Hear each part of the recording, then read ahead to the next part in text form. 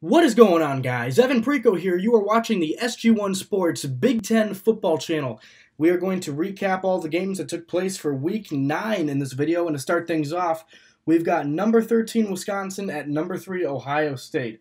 And Ohio State blew out Wisconsin 38-7 in this game. And for their stats for the Buckeyes, Justin Fields went 12 of 22 for 167 yards, 2 touchdowns, no interceptions. He also had 28 yards rushing and a touchdown on the ground. J.K. Dobbins had himself a day. He had 20 carries for 163 yards, averaging over 8 yards a carry and a touchdown run. Chris Olave was their leading receiver. He had 7 receptions for 93 yards and 2 touchdown catches. Ohio State ran the ball for 264 yards, and they had 431 total yards of offense against that Badgers defense. For the Badgers, Jack Cohen went 10 of 17, only 108 yards, 1 touchdown, no interceptions. Jonathan Taylor was once again their leading rusher. He had 20 carries for only 52 yards, averaging 2.5 yards a carry, no score.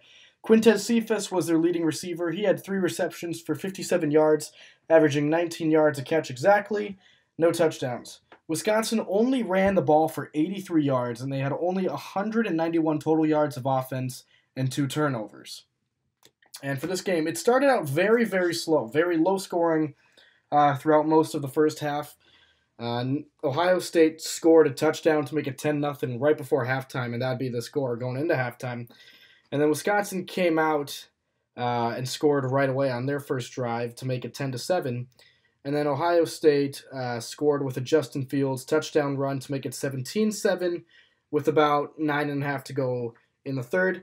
And they scored again with a J.K. Dobbins touchdown with 6.5 to go in the third to make it 24-7. So basically, up until about halfway through the third quarter, this was a game. And then Ohio State, they really adjusted well at halftime, and they just blew the game open for the rest of the third quarter and the fourth quarter, and they ended up winning the game 38-7. And one thing that surprised me was how good of a game J.K. Dobbins has. Now, obviously, he's one of the best running backs in the country. I personally thought that Jonathan Taylor was the best running back in the country. He won the Doak Walker Award last year, and I originally thought he was going to win it again this year, possibly the Heisman. But in my opinion, coming into this game, Wisconsin had a better defense than Ohio State, and I thought that Jonathan Taylor was a better running back than J.K. Dobbins. And for J.K. Dobbins to basically get over 100 more yards than Jonathan Taylor had in the same amount of carries. They both had 20 carries. For J.K. Dobbins to get 111 yards more than Jonathan Taylor had, and he scored against what I thought was a better defense, I think J.K. Dobbins might be one of the best running backs in the country. He is one of the best running backs in the country. I think he might be the best running back in the country. I really think so. He has, I don't want to say carried this offense, but he has done such a great job this season so far. He has been so dominant in his running, his cutbacks, his strength, and he gets into the end zone a lot. And I think he's been Ohio State's leading rusher almost every game this season, if not every game this season. So he's having a fantastic game, and I'm kind of surprised that Justin Fields is in the Heisman race over him, especially because for Fields, yes, he's a great player. He's having a great season, but he has not thrown for a lot of yards, and his completion percentage is not the best. That's personally why I don't think he should be in the Heisman talk, but we'll see what happens throughout the rest of the season. But as far as this game, Ohio State, I did not expect this to be as big of a game for them as it was. I thought it was going to be a lot closer, but they really, really proved themselves on Saturday, and I personally think that they should be ranked number 1. I think that they are the best team in the country, because you look at the teams they've beaten and how big of a margin the wins have been for them. I mean, it doesn't compare to anyone else. I wouldn't even think that it compares to LSU. And LSU has beaten some good teams, or some teams that we thought were really good at the time. But the games were a lot closer they were a lot closer. So I think that Ohio State is the best team in the country. And they've got some exciting games to finish the season. Next week they're going to play Maryland, and that should be a blowout. And then they've got Rutgers after that. So they've got 2 easy games, and then they have to play Penn State and Michigan, and that's how they end their season. So 2 gut-checking games for them to end their season, and we'll see how they do with that. For Wisconsin, boy, this just does not look good for them. They're now 6-2. They're 3-2 in conference play. They've dropped in the rankings from number 6 to number 18 in 2 weeks. So their playoff hopes are out the window, in my opinion. They can still win the Big Ten West. They must win out. They must win out. If they lose to Iowa next weekend, their Big Ten title hopes are gone. They must win out, and they need Minnesota to lose to Penn State or any other game, basically. And I think Penn State's the best chance for that to happen.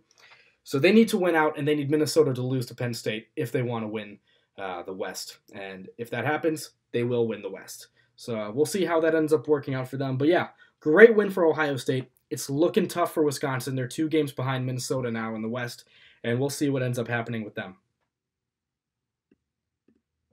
Next up, we've got number 20 Iowa versus Northwestern. And the final score of this game, Iowa shut out Northwestern 20-0. And for the Hawkeyes, Nate Stanley went 12 of 26 for 179 yards, a touchdown pass, no interceptions. Tyler Goodson was their leading rusher. He had 11 carries for 58 yards, averaging 5.3 yards a carry, no score. And Tyrone Tracy Jr. was their leading receiver. He had 2 receptions for 88 yards, averaging 44 yards a catch and a touchdown. Iowa ran the ball for only 123 rushing yards, and they had 302 total yards of offense. For Northwestern, Aiden Smith went 18 of 32 for only 138 yards, no touchdowns, and a pick. Isaiah Bowser was their leading rusher. He had 14 carries for only 36 yards, averaging 2.5 yards a carry, no score. And Ramad Chiakiao Bowman was their leading receiver. He had 4 receptions for 41 yards, averaging 10.3 yards a catch, no scores. Northwestern only had 64 rushing yards, and they only had 202 total yards of offense and a turnover. This is kind of what I expected. We all know Northwestern is not a good football team this year, and Iowa is a contender for the Big Ten West, so we all knew that this was going to be quite a bit of a blowout. I thought that Iowa would be able to score more points, if I'm going to be completely honest. I mean, this Northwestern defense isn't anything special. They've had their moments. They held Nebraska to 13 points, and that lost to them. So they've, looked decent at times, but I definitely expected Iowa to score more points on them. So offensively, Iowa still has some stuff that they need to figure out, especially because they're going to be playing Wisconsin in Madison next week, and we all know Wisconsin has a pretty good defense. So they're going to really need to have a good week of practice offensively if they want to win that game. But as far as Iowa goes, next week, that's going to be a big game against the Badgers. And then after that, they play Minnesota in Iowa City. So back-to-back big games for them. Then they finish, then they play Illinois, and then they finish against the Cornhuskers in Lincoln. So they got 2 tough games coming up. These are going to be 2 really important games for them if they want to win the West. I already explained what has to happen to Wisconsin if they want to win the West. And it's pretty much the same thing for Iowa. They would have to win out and hope that Minnesota loses either to Penn State or to Wisconsin as well.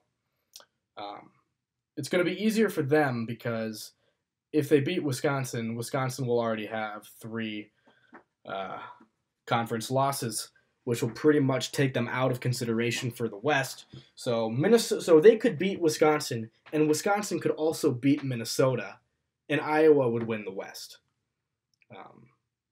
So Iowa definitely has a lot of chances here to win the West. They need a little bit of help. They're going to have to win out. It's not going to be easy for them to win out. But the good news is, here's the thing. With the teams they have to play coming up, let's say they do win out. They're going to jump up in the rankings. They are definitely going to jump up in the rankings if they make it to the Big Ten championship game, because they will have beaten the number 18. Right now, they're number 19. Wisconsin's 18. So they will have beaten the number 18 team on the road. They will have beaten them. They will definitely jump up for that. And then Minnesota right now is 13. Who knows what they're going to be when they play Iowa in 2 weeks. But let's say they beat them, they will jump up in the rankings as well. And then if they win their last 2 games and go to the Big Ten and win their division and go to the Big Ten championship, I think they'll jump up even more. I wouldn't say they're looking at a possible college football playoff. They could be. I'm not exactly sure if they would be able to if they somehow run the table and win the Big Ten championship. But they definitely have a case to jump up and make a statement in the rankings if they win their games. And then if they do win their games, they're just going to need a little bit of help to make the Big Ten championship game. So yeah, they're looking good right now. Offensively, they have some stuff to fix. Defensively, they're looking fantastic. We all know that they have one of the better defenses in the country and one of the best ones in the conference. So good win for them on the road. And we'll see how they do against the Badgers next weekend. That should be a very good game to watch. All right, now we've got Illinois at Purdue, and the score of this game, Illinois 24, Purdue 6. For the Fighting Illini, Brandon Peters got the start. He went 3 of 6 for 26 yards and no touchdowns and no interceptions. Dre Brown was their leading rusher. He had 18 carries for 131 yards, averaging 7.3 yards a carry, no score. And Donnie Navarro had 1 reception for 17 yards, no score. He was their leading receiver. Illinois ran the ball for 242 yards, and they had 268 total yards of offense. Now, Brandon Peters, he did not get hurt or anything early. They just did not throw the ball a lot. They really ran the ball heavily on Saturday against the Boilermakers. And for Purdue, Jack Plummer got the start. He went 7 of 19 for 69 yards, no touchdowns, and an interception. And he got benched in the second half. And the guy who came in for him, Aiden O'Connell, came in and almost played just as well. He went 8 of 14 for 67 yards, a touchdown, and no interception. So he threw for almost just as many yards, and he was more efficient. He had a better pass completion percentage. He completed more passes in less attempts, and he threw a touchdown and no picks. So he definitely played well when he came in, made the most of his time. And Xander Horvath was their leading rusher. He had 9 carries for 54 yards, averaging 6 yards a carry, no score. And Jackson Anthrop was their leading receiver. He had 3 receptions for 51 yards, averaging 17 yards a catch, no score. Purdue ran the ball for 135 yards, and they had 271 total yards of offense and 2 turnovers. I did not see this coming. I thought that Purdue would win this game, even though Illinois was coming off of a big win against Wisconsin, because I thought this would be a hangover game for them. You see it a lot in college football. So I am very shocked that Illinois not only won this game, but they won it by as much as they did.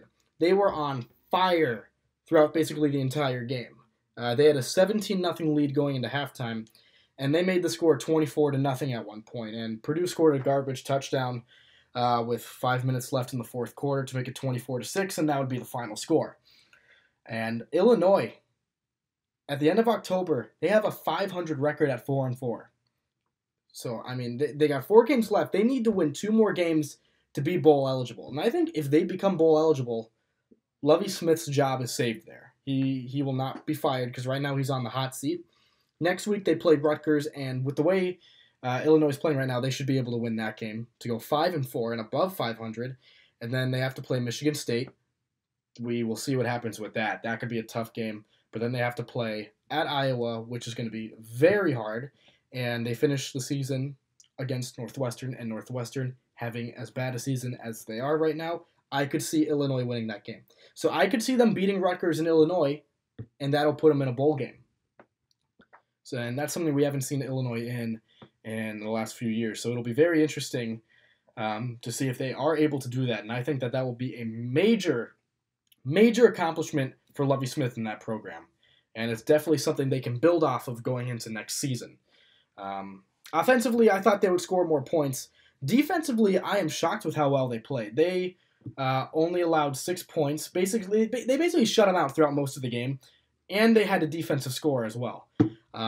Especially with the way Purdue's offense had been playing the past few weeks. They scored, I think, 40 points against Maryland and then 20 points against Iowa, which is not a lot, but Iowa has a very good defense. So I'm surprised that Illinois, with the way that their defense struggled throughout the first half of the season, the way that they have responded the past 2 weeks, holding Wisconsin to 23 points and holding Purdue to 6 points. I think that is just a tremendous job by that defense, and that has definitely resulted in them winning some games. Offensively, I think they need to play a little bit better. They played well against how good of defense Wisconsin has, but I thought they would definitely play better against Purdue, given that Purdue does not have the greatest defense. They definitely have some holes they need to fix. But we'll see how Illinois does. I think that they can win 2 more games against Rutgers and Northwestern and make a bowl game. We'll see if they can do that as well. And I think it'll be very fun to see them in a bowl game because it's something we haven't seen in a while. But good win for them. For Purdue, on the other hand, another tough loss for them. They are now 2-6, and basically, if they want to make a bowl game, they have to win out, and that's not going to happen with the teams that they have to play to finish the year. They have to play Nebraska, they have to play Wisconsin, and they have to play Indiana. And Indiana's looking really good as well too right now. So I just really don't see it happening. It's just a bad year for them given all the injuries they've had, and we'll see if they can, work hard in the offseason to get healthy and bounce back for next season. But yeah, great win for Illinois. Big win for Illinois, and we'll see how they can finish out the rest of the year. All right, now we've got Liberty at Rutgers, and I know that this doesn't sound like an exciting game with the teams, but this was a pretty exciting game to watch if you watch the highlights for it. Rutgers won this game 44-34. This is the first win for Rutgers since they played Massachusetts week 1. And for the Scarlet Knights, Johnny Langen got the start again. He went 15 for 21 for only 192 yards, but he did have 2 touchdown passes and no interceptions. He was also their leading rusher. He had 21 carries for 118 yards, averaging 5.6 yards a carry, and a touchdown run. Isaiah Pacheco also had a good day rushing. He had 19 carries for 107 yards, averaging 5.6 yards per carry as well. So they tied for leading rusher on the team. They both had the same average of yards per carry, and Pacheco had 2 touchdowns for the game. Isaiah Washington was their leading receiver. He had 4 receptions for 89 yards, averaging 22.3 yards a catch, and a touchdown catch. They had 271 rushing yards and 463 total yards of offense. For Liberty, Stephen Calvert was the quarterback. He went 17 of 31 for 244 yards, a touchdown pass, no interceptions. Joshua Mack was their leading rusher. He had 11 carries for 109 yards, averaging 9.9 yards per carry and 2 touchdowns. And Kevin Shaw was their leading receiver. He had 4 receptions for 89 yards, averaging 22.3 yards a catch, no score. Liberty ran for 131 yards, and they did have 413 total yards of offense, but they did turn the ball over once. And Rutgers won this game 44-34, and it was pretty back and forth for most of the game. Liberty scored first to make it 7-0. Rutgers then answered to make it 7-7, and Liberty would answer them to make it 14-7, and that would be the score at the end of the first quarter. And it was just back and forth, back and forth. Rutgers scored to tie it up. Liberty scored to take the lead again, 21-14, and Rutgers would score again to tie it up at 21 with about 3 minutes left before halftime, and that would be the score at halftime, tied 21-21. In the third quarter, Rutgers scored first on their opening drive pretty quickly to make it 28-21, their first lead of the game. And Alex Probert for Liberty would tag on a field goal to make it 28-24. Rutgers would then score again and kick a field goal to go up by 14 points, 38-24. And they would kick one more field goal. They would kick another field goal to make it 41-24 in the fourth. Rutgers would answer with another field goal of their own to make it 41-27. And Liberty would kick another field goal to make it 41-27, and then Rutgers would kick another field goal to make it 44-27, and Liberty would score a garbage touchdown with about 30 seconds left to make it 44-34. So it's not as close at the end as it seemed with the garbage touchdown, but this game for the most part was pretty back and forth. The only time you really saw Rutgers pull away was kind of at the end of the third quarter, but for the first half and the beginning of the second half, it was just back and forth, and it was exciting. It was drive after drive, the teams would score. And for Rutgers fans, they're thinking, oof, 34 points against Liberty, that's quite a bit. And normally I would kind of judge their defense for that, but here's the thing. Hugh Freeze has a great offensive mind with Liberty, and Liberty's a good football team. They're 5-3 now. They were 5-2 going in. But I mean, Hugh Freeze, his offensive mind worked when he was at Ole Miss. It worked when he had Bo Wallace and when he had Chad Kelly as quarterbacks. And I mean, it's worked so far this year for Liberty. They've been scoring quite a few points in their games. They scored 62 against Hampton and 59 against Maine. So they're scoring a lot of points. So I'm not going to necessarily bash Rutgers defense for giving up 34 points to Liberty because they have a pretty good offense themselves. But as for Rutgers, they finally won a game, first time since week 1. It's their second win of the season. It's not a conference win, so they're still winless in that aspect. But, I mean, it's the first win under their interim head coach. So we'll see if, they can have their heads up and gain some confidence heading into next week when they play Illinois. I still think Illinois will win that game, but we'll see what happens. We'll see if Rutgers can carry a win. I know it's not a big win, but, it's still a win for them, something for them to be positive about and have their heads up high. So we'll see if they can carry that momentum into Champaign next week. Yeah, that's all I have to say about that one. A win for Rutgers. They're now 2-6. They're technically still bowl eligible. They would have to win out, but that's not going to happen with what we've seen so far from them in conference play.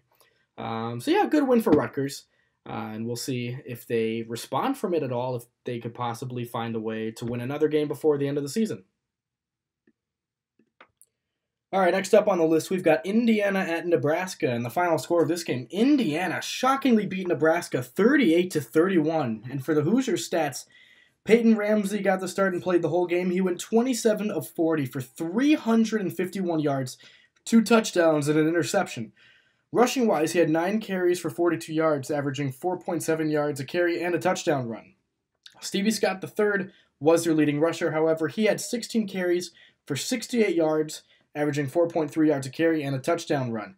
And then Whop Phillier was their leading receiver. He had 14 receptions for 178 yards, averaging 12.7 yards a catch, no scores. And Ty Freifogel had a good day receiving as well. He had 4 receptions for 75 yards, averaging 18.8 yards a catch and a touchdown catch. Indiana ran the ball for only 104 yards, but they did have 455 total yards of offense and only 1 turnover. For the Cornhuskers, Noah Vedral got the start again with Adrian Martinez out. He was pretty efficient. He went 14 of 16 for 201 yards, no touchdown passes, and no interceptions. Rushing-wise, he did have 2 rushing touchdowns in the first half. He got hurt for quite a bit of the game, so Luke McCaffrey, who a lot of Huskers fans are excited to see play, played for a little bit, and he went 5 of 6 for 71 passing yards, a touchdown pass, and an interception. Rushing-wise, he had 12 carries for 76 yards, averaging 6.3 yards a catch, and no touchdowns. Wan'Dale Robinson was their leading rusher. However, he had 22 carries for 83 yards, averaging 3.8 yards a carry, and a touchdown run. And J.D. Spielman was their leading receiver. He had 5 receptions for 97 yards, averaging 19.4 yards a catch, no touchdowns. Nebraska had 220 rushing yards, and they did have 514 total yards of offense. So they outran Indiana, and they out-yarded them totally by over 50 yards. But they did turn the ball over twice, however, and they turned out to be pretty crucial turnovers. Indiana ended up winning this game 38-31. It was not a pretty start for them. Nebraska would score first to make it 7-0. Indiana would tack on a field goal, and then Nebraska would score again to make it 14-3. And this is kind of when people thought, okay, Nebraska's going to take care of business. Indiana just had an easy schedule. They're not as good as people thought. But then they responded. They would score to make it 14-9. They missed the extra point. And then they'd score again to take the lead 16-14. So they scored back-to-back drives. And then Nebraska would answer right before halftime with a touchdown pass to Kanawai Noah to take the lead 21-16. And that would be the score going into halftime. In the second half, Indiana would score and get a 2-point conversion to go up by 3 points. Nebraska tied the game with a field goal, make it 24-all. And then Indiana would score again to make it 31-24, and then after a fumble, they would score again to make it 38-24. Nebraska got back into the game with a Wan'Dale Robinson touchdown run with about 10 minutes left in the fourth to make it 38-31. They would get the ball back and they would be stopped, and then Indiana ran out the clock and they pulled the upset 38-31. Now, first thing I want to say, congratulations to the Indiana Hoosiers. They are bowl eligible in October. I don't think anybody saw this coming with back-to-back 5-7 seasons. I thought they would become bowl eligible. I did not think that they would be bowl eligible this early. And I guess part of that will go in thanks to a somewhat favorable schedule for them. But, I mean, they played well. They played very well against the Huskers. They scored a lot of points. Offensively, that's something that they've done very well this season. They're averaging a lot of points this season. Defensively, they gave up some points to Nebraska, which is an offense that had been struggling over the past 3 weeks. But, I mean, Nebraska had 2 weeks to prepare for this game, and for Indiana to go on the road and win this game is huge. For them to win back-to-back conference games, both on the road, is very big, especially with the second one putting them in a bowl game. Tom Allen really has this program going in the right direction right now. And next week they're going to play Northwestern, so that should be another win for them. But then it's going to be tough for them to end the year. They have to play at Penn State, and then they have to play Michigan after that. But then they get to finish with Purdue. So I think that they can win 2 more games and go 8-4, and that will be a very good season for Indiana standards, considering how they had done the past couple years. So a massive win for the Hoosiers, a very tough loss for the Cornhuskers because this is a game they were favored in, especially coming off of a blowout loss to Minnesota, having 2 weeks to prepare for this game. To come out and lose this one is very tough on them. Next week they're going to play at Purdue, and with how poorly Purdue played on Saturday, Nebraska could win that game. But, I mean, at the same time, we thought they would beat Indiana, so I'm not sure. They had to play Purdue, and then they have to play Wisconsin after that, and then Maryland, and they finish with Iowa. So 2 games they should be able to win, and then 2 games that I really don't see them winning. If they can win those 2 games, they will be bowl eligible for the first time since 2016. So we'll see if Scott Frost and that crew can take this team to a bowl game, which will be big for his second year. Albeit this team is not as good as a lot of people thought it would be. To start off, favored to win the Big Ten West. They were ranked number 24 in the country in the preseason poll. This season has been very disappointing for them so far. But I think that if they can finish on a positive note, make a bowl game, and even if they somehow end up upsetting either Wisconsin or Iowa, I think that will put a positive end on the season, and we'll see if they get to a bowl game, and if they do get to a bowl game, if they can win that bowl game. So we'll see how the season finishes for them. It ended positively for them last year when they won 4 of their last 6, and we'll see if they can do something positive again this year. So tough loss for them, and a big, big win for Indiana, and we'll see what both of those teams are able to do throughout the last few weeks of the season. All right, now we've got number 6 Penn State at Michigan State. And the final score of this one, Penn State won this game 28-7. And for the Nittany Lions, Sean Clifford went 18 of 32 for 189 yards, 4 touchdown passes, and an interception. Journey Brown was their leading rusher. He had 12 carries for 45 yards, averaging 3.8 yards a carry, no score. Pat Fryermuth, their tight end, had 5 receptions for 60 yards, averaging 12 yards a catch, and 3 touchdown catches. He was their leading receiver. KJ Hamler had a good day as well. He had 5 receptions for 57 yards, averaging 11.5 yards a catch, and a touchdown.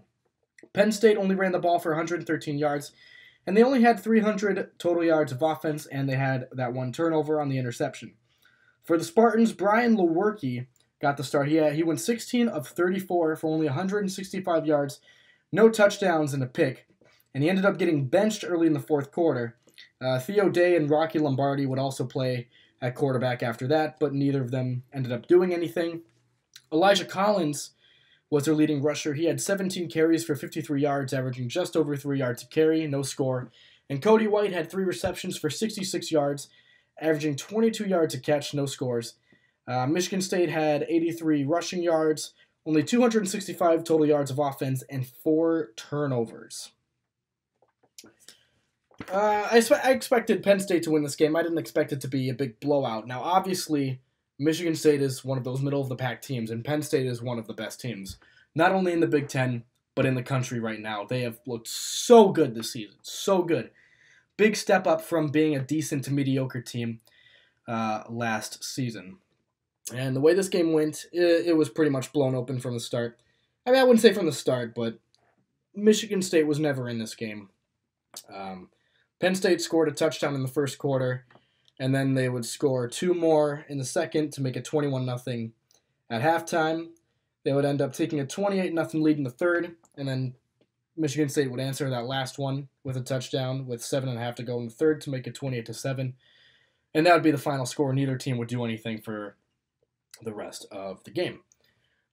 This is another big win for Penn State. Another gutty win for them on the road, which is something that they have done so well, is to play on the road. They have looked really, really good on the road so far this season with this game, with the game against Maryland, where they had a big win against Iowa a few weeks ago on Saturday Night Football. And they're just playing really well. And I think that this game coming up against Ohio State in a few weeks is going to be huge if they're able to beat Minnesota. And that game will be in 2 weeks from now. Penn State's going to be on a bye next week to prepare for the game against the Gophers, and that should be a very, very good game to watch. And then 2 weeks after that, they will play at Ohio State, and that should be a fantastic game to watch, assuming that Penn State is still undefeated at that point, along with Ohio State. For Michigan State, this one's tough. I don't think anyone really had them winning this game, especially because they had won the past two matchups in the past 2 years. Last year being a big upset in State College. But so Penn State, I mean, they had anger on their minds. They had revenge on their minds. And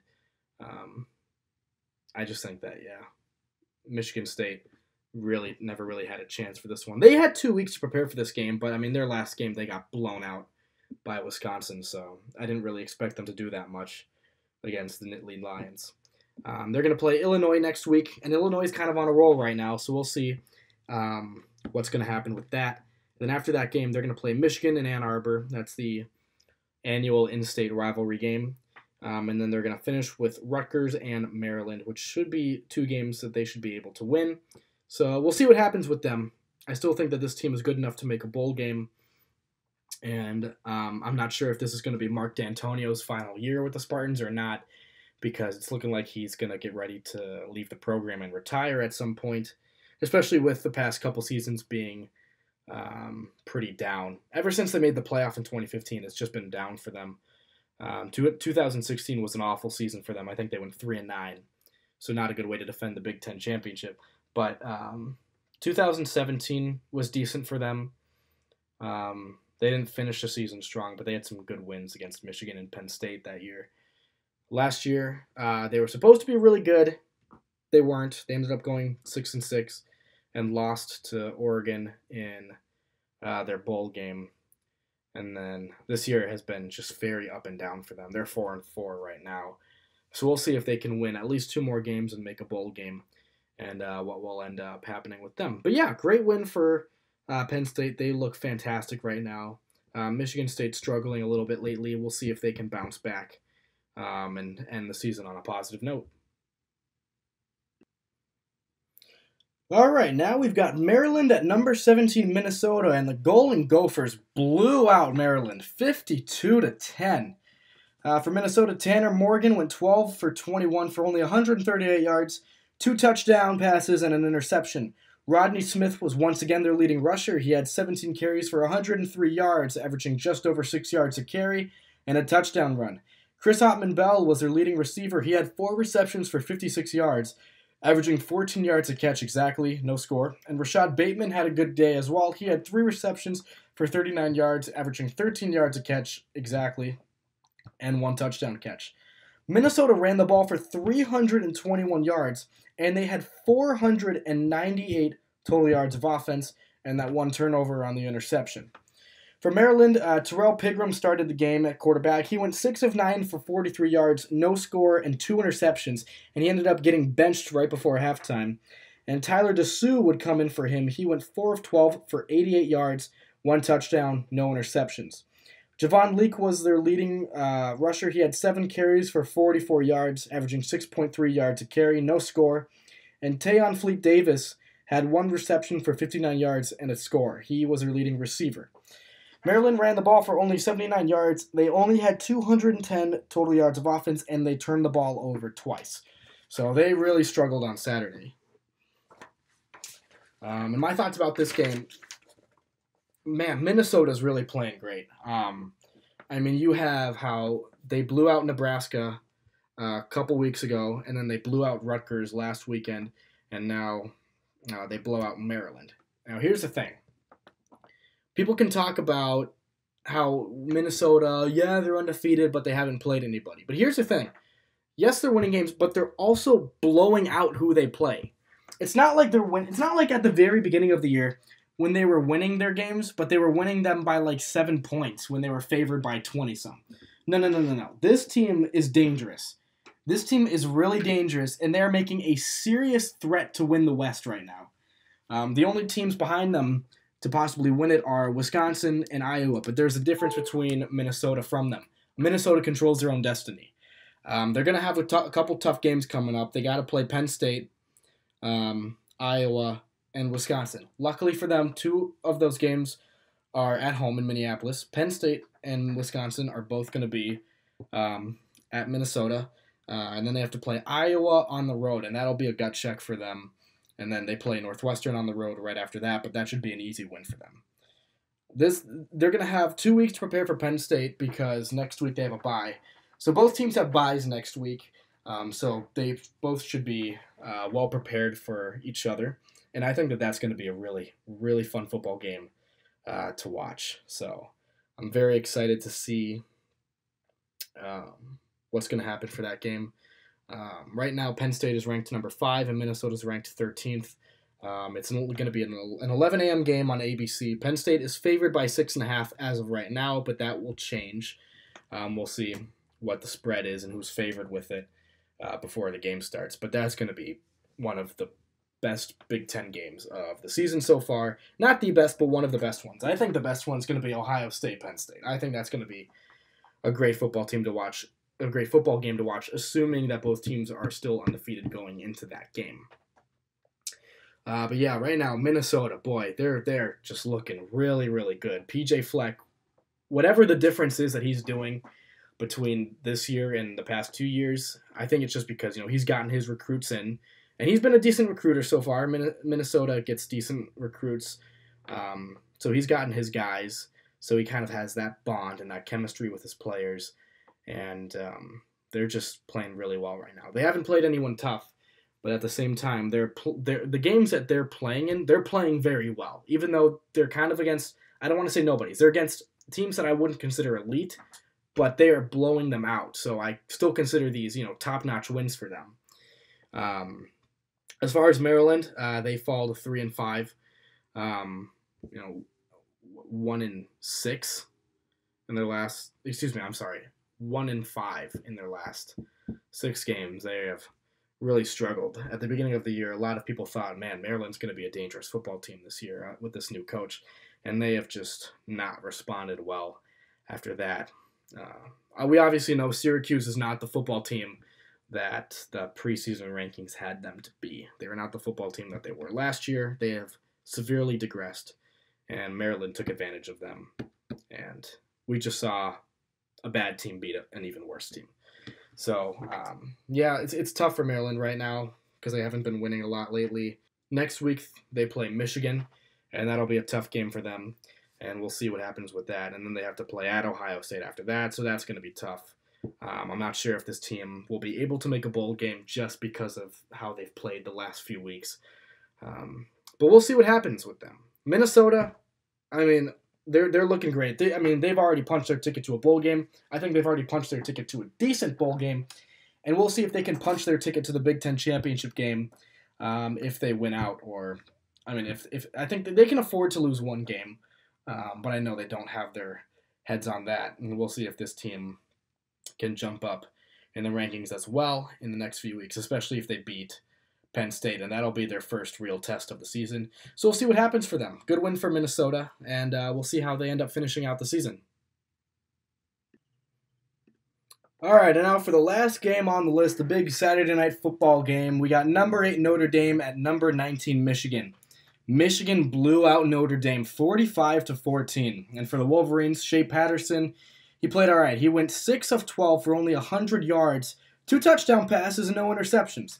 Hassan Haskins was their leading rusher. He had 20 carries for 149 yards, averaging 7.5 yards a carry, no score. And Zach Charbonnet had a great game as well. He had 15 carries for 74 yards, averaging just under 5 yards a carry, and 2 touchdown runs.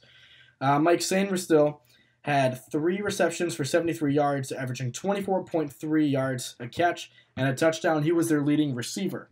Michigan ran the ball for 303 yards and had 437 total yards of offense. For the Notre Dame Fighting Irish, Ian Book went 8 of 25 for 73 yards, only 1 touchdown, no picks, but he did end up getting benched in the fourth quarter. And Phil Jurkovec, came in, and he was producing. He went 3 of 4 for 60 yards for a touchdown pass and no interceptions. Jameer Smith was their leading rusher. He had 5 carries for only 15 yards, averaging 3 yards a carry and no score. And Javon McKinley was their leading receiver. He had 2 receptions for 42 yards, averaging 21 yards a catch, and a touchdown catch. Notre Dame ran the ball for only 47 yards, and they had only 180 total yards of offense, and they had 2 turnovers. Now, the way that this game went, it started off kind of slow. Michigan would kick a field goal to go up 3-0 in the first quarter, and that's all that happened in the first quarter. They then scored at the beginning of the second with a Zach Charbonnet touchdown run to make it 10-0, and Charbonnet would punch it in again to make it 17-0, and that would be the score going into halftime. Notre Dame answered at the start of the second half to make it 17-7, but then Michigan scored 3 straight times. They scored 4 straight times, to make it 45-7. In the fourth quarter at one point, and then with 3.5 to go, Notre Dame would score once again with a touchdown pass from Jurkovec to Javon McKinley to make it 45-14, so a garbage touchdown. And my thoughts, wow, Michigan dominated. They really played well against Notre Dame team. This was the second game in a home-and-home series. Notre Dame won the first one last year, 24-17, week 1. But this is good for Michigan. A lot of the Wolverines fans were complaining that he can't beat, top 10 teams. Well, he just did one. And, another thing they're talking about is how he can't win on the road. It's tough to win on the road in the Big Ten when you're playing good teams. And I know a lot of people are calling for Jim Harbaugh's job right now. And I'm going to give kind of a hot take right now. Whether Harbaugh chooses to leave Michigan and go back to the NFL is his choice. If he wants to go back to the NFL, he will be hired as a head coach. I know he will be. Or if he wants to go to a different college program, he'll also get a coaching job there. So whether he chooses to leave Michigan is his choice or not. If I'm Michigan's athletic department, I don't think that they should fire him. I really don't. And I know a lot of people, a lot of fans, and a lot of analysts around the country are saying that it's going to happen because he can't win the East. He can't beat Ohio State. He can't beat top 10 teams on the road. First off, how many times do you see top 10 teams lose at home? I know it happens here and there. It does. But it's not something that you see often. Look, Harbaugh, the Wolverines just destroyed a top 10 team in Notre Dame. They were at home, but they still destroyed them. They beat them by 31 points. And I know Notre Dame, because of their schedule, I guess some people won't think that they're as good of a team as a top 10 seeding would project them. But this is a big win for Michigan. And I think that they're really going in the right direction if they stick with Harbaugh. Because here's the thing. He had a great tenure at Stanford. Then he goes to the 49ers, who were horrible before he got there. He has a fantastic tenure with the San Francisco 49ers. It did not end pretty. I'll give it that. It did not end pretty. But I'm going to say that's more on the organization than it is on Harbaugh. He definitely could have done something better and handled the situation differently. But it was I think that he what he had going in San Francisco was something special. 3 straight NFC Championship games in his first 3 years there. He takes them to a Super Bowl. He loses to his brother, but to take a team that had been horrible and in 2 years take him to the Super Bowl is amazing. And that's kind of what he did at Michigan almost. Michigan was horrible before he got there. They were averaging, 6-5 wins a season. They were 5-7 in 2014. Harbaugh's first year there, they go 9-3 and beat Florida in the bowl game. They go 10-3.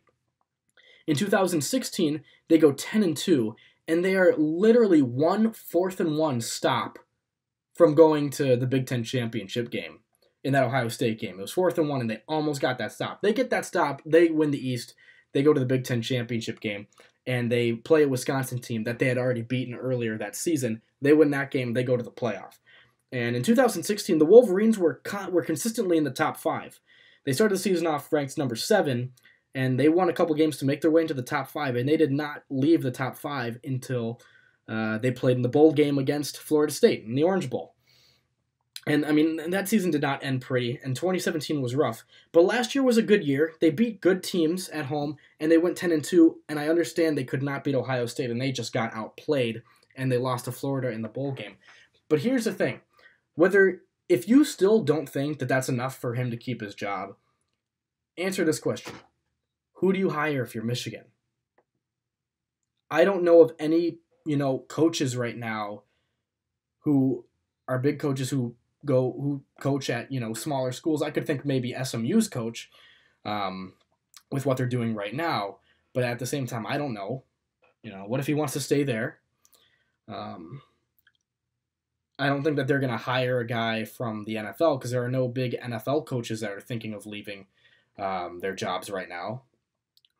And they're not going to hire a guy from a college or NFL team who had just gotten fired because, if Harbaugh can't live up to Michigan standards, then what makes you think a coach who got fired at a less successful school, if he couldn't live up to a less successful program standards, how do you think that he's going to do well at Michigan?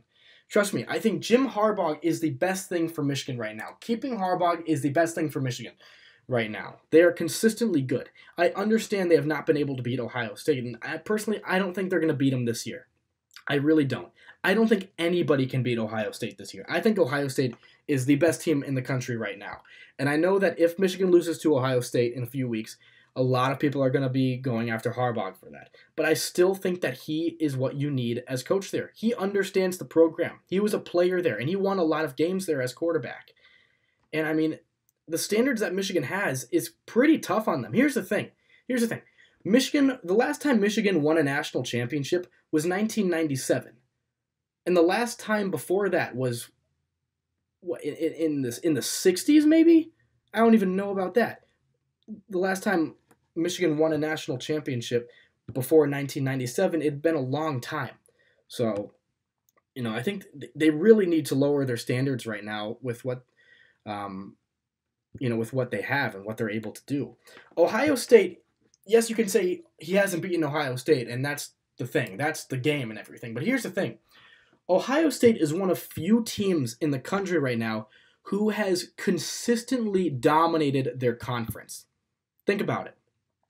Ohio State has dominated the Big Ten the last few years. They've dominated the Big Ten the last 10 years or how many? The last almost 20 years ever since they got their national championship in 2002. They had won the Big Ten in 2006, 2007, 2009, 2000.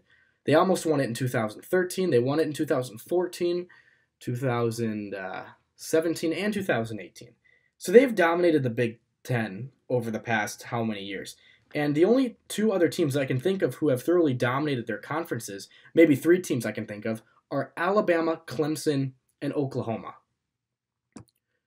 Alabama has controlled the SEC ever since Nick Saban got there.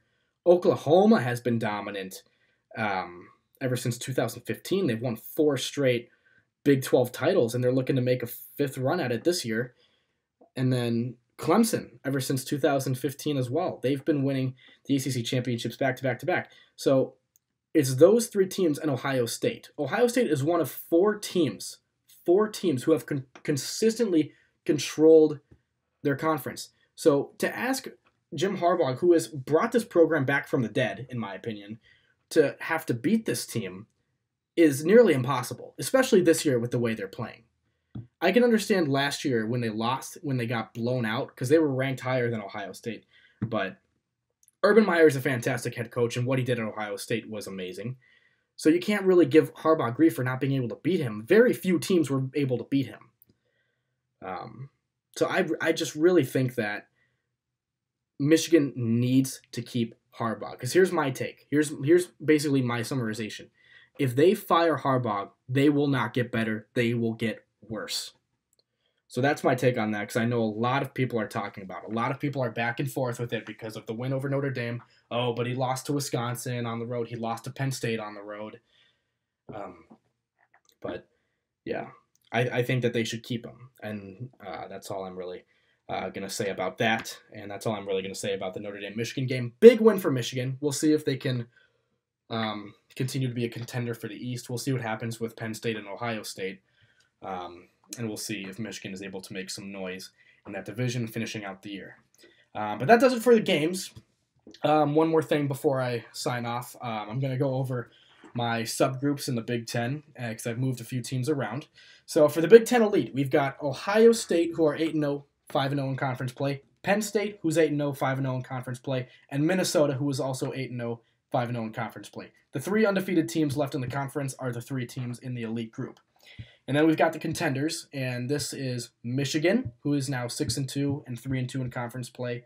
Wisconsin, who is now 6-2 and 3-2 in conference play, and Iowa, who is also 6-2 and 3-2 in conference play. And that's another thing about Michigan. I understand the one thing about this win that doesn't help them, it's not a conference win. It helps them in the rankings. It does not help them as far as how the Big Ten East goes. So they're still considered contenders. For the middle of the pack, I've got Indiana at 6-2 and 3-2 in conference play. Nebraska at 4-4 and 2-3 in conference play. Michigan State at 4-4 and 2-3 in conference play. And Illinois at 4-4 and 2-3 in conference play. Illinois is now in the middle of the pack because they have a 500 record and they have played great over the past 2 weeks. And then the bottom of the conference, the last 4 teams, we've got Maryland, who are 3-5 overall, 1-4 in the Big Ten. Purdue, who's 2-6 overall, 1-4 in the Big Ten. Rutgers, who is 2-6 and 0-5 in the Big Ten. And then Northwestern, who is probably going to be ranked last at the end of the year. They are 1-6 right now and 0-5 in the Big Ten. So that's where I've got the groups. And I'm sure that some of these teams may change in the couple weeks, and we'll see what happens.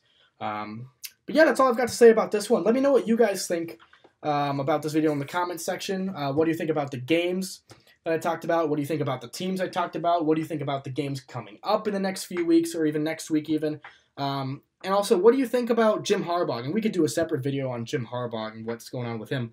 But yeah, let me know what you guys think about his position right now at Michigan and what you think is going to happen to him. But yeah, I thank you all so much for watching. If you could please leave a like on this video, that would be much appreciated, and subscribe to our channel as well. Subscribe to our main SG1 Sports channel as well. I thank you all so much for watching, and I hope you all have a great day.